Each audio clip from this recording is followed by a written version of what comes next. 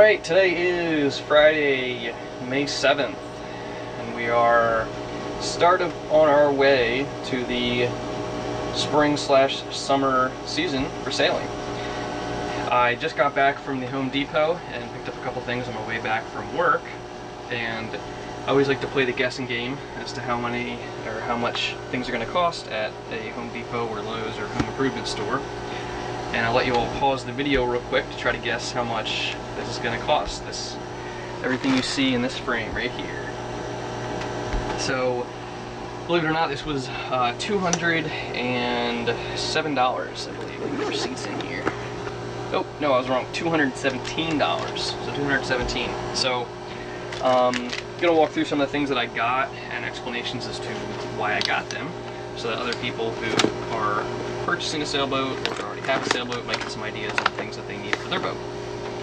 So I purchased this toolbox mainly because I have this old school plastic one and it's super unorganized. As you can see, it's one of those toolboxes where it's basically just like a big plastic container, just throw everything in it. And I really like it because it has pockets for everything, so you can put screwdrivers and all kinds of stuff inside and out, therefore making things a lot more easily seen and accessible. So picked up this, it was 50 bucks, but it might be worth it. I got a rubber mallet. I was reading an article on, I think like Cruising World or something, about how these are pretty valuable for just random things. I think this was 6 bucks. I got a right angle combination square here. I think this was about $12. So actually a pretty good deal, 12 bucks I thought. I got pretty much the highest end knee pads that they had. These are the Husky like gel, and then I also wanted something that has like decent grip on them, so that I can wear them potentially while I'm sailing, or I can wear them while I'm up on the deck of the boat. If you know, we're at anchor or something, I want something that's not going to be slippery. And a lot of them were like hard plastic, which would definitely slip on gel coat, whereas this one's almost like the tread of a shoe, which is kind of cool. So got 2 of those, one for each knee, obviously. I purchased 2 hole saws. This one is specific for the Bilge high water alarm, which is a little speaker that's going to be mounted flush on the nav table. So I think it's 2 1/8, I think is what it was. And I got a replacement hole saw for one that I broke last weekend. I also, since these are different hole saws than I have, they're Milwaukee, I bought like the Milwaukee hole saw drill attachment. This is how you actually attach the hole saw. This thing was expensive, it was 24 bucks. The knee pads are actually pretty priced too. They were like 40. These were like, one was $9, one was $7. And then I purchased this is like an electrician's snake, also known as a steel fish tape. I've actually never heard of it called that before, but this is for it's a kind of relatively rigid steel piece that you can pass through things and tie, for instance, a wire or a line on the other end and then pull it through. So this is good for leading a line through something. So for instance, we're going to use this for the boom to feed through our reef line, which is lost somewhere in the middle of the boom. And also this will be really good for running cabling and wiring through, for instance, like there's a lot of wiring that runs through here up into the V-berth, for instance. So rather than having to manually, take off each panel and try to get my hand up there and move it around, you can just use this to feed it through. This was, I think, $35. And then I did get a pipe wrench.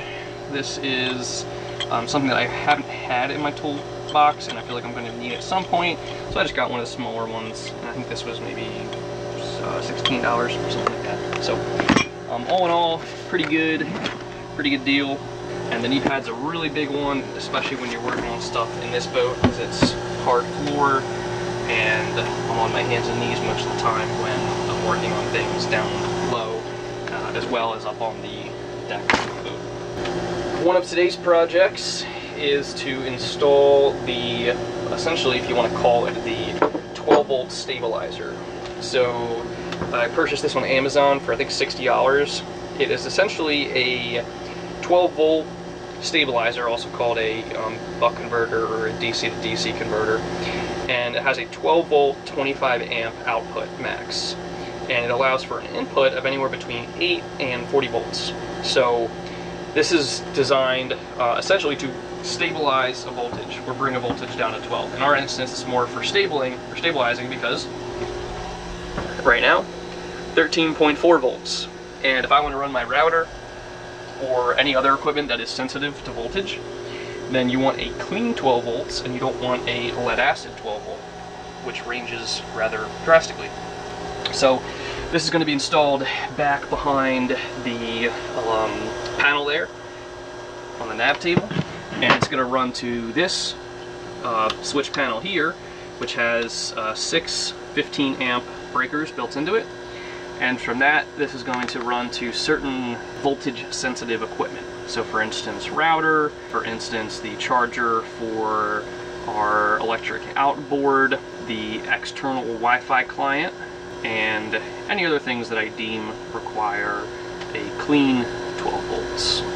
And the final recent purchase here is a landscape light. It's a waterproof aluminum, I think it's like a powdered aluminum or powdered steel outdoor landscape light. And it uses the standard MR16 light socket. So it comes with a 20 watt halogen, which is ridiculous. I don't know why anything's halogen these days. But what I'm going to do is replace it with a RGB MR16. It's a 5 watt RGB by a company called Maker Group online. And what I'm going to do is I'm going to mount it up on the back in the bimini area, and it will shine down onto the cockpit area. So it'll kind of be dual functionality because I can make it red so that we can light up the cockpit without messing our night vision up. Or it has a, it is an RGB light, so you can make it any color you want. Or it even has a couple party modes, which are kind of cool. So maybe at night, if we're hanging out with some friends, put on the party mode, and it makes the boat look kind of cool.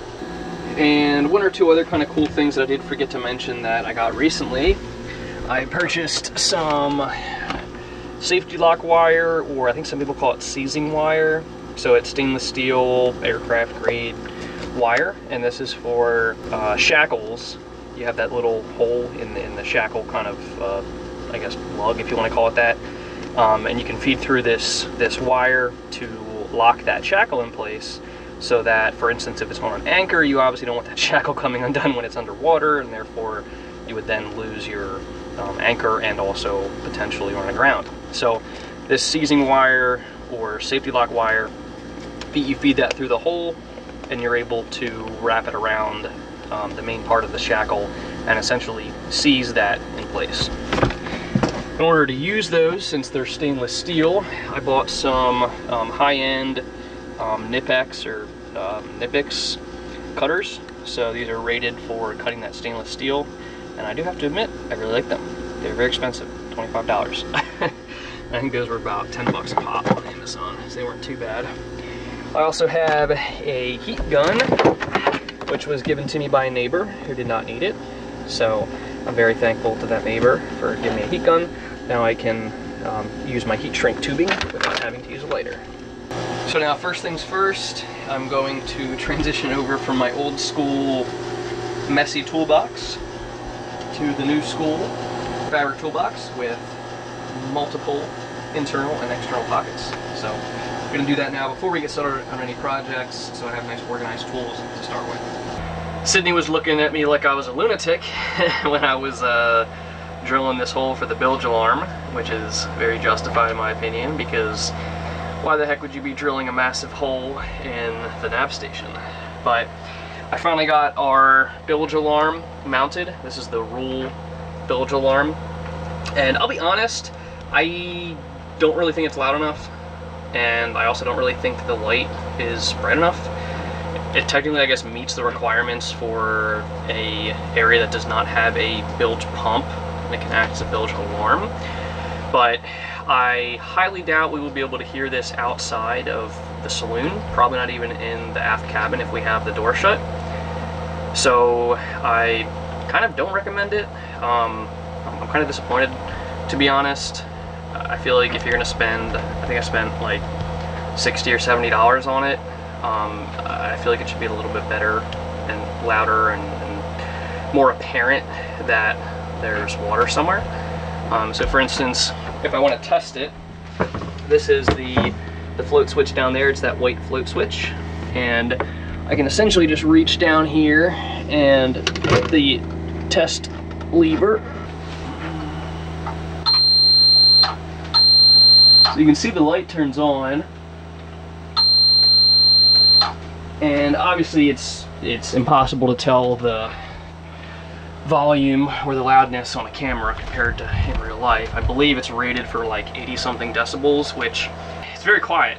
I guess the good thing is I can always just mount a 12-volt siren in parallel with it. It's not going to cause any issues, so you know, I can do that. I'll probably mount something a lot more louder and might even run something up to the cockpit, so that in the event that we're sailing, or we have the motor on or music or something and the bilge fills up and the bilge pump fails, or we're taking on more water than the bilge pump can handle, we at least have alert that we can hear outdoors.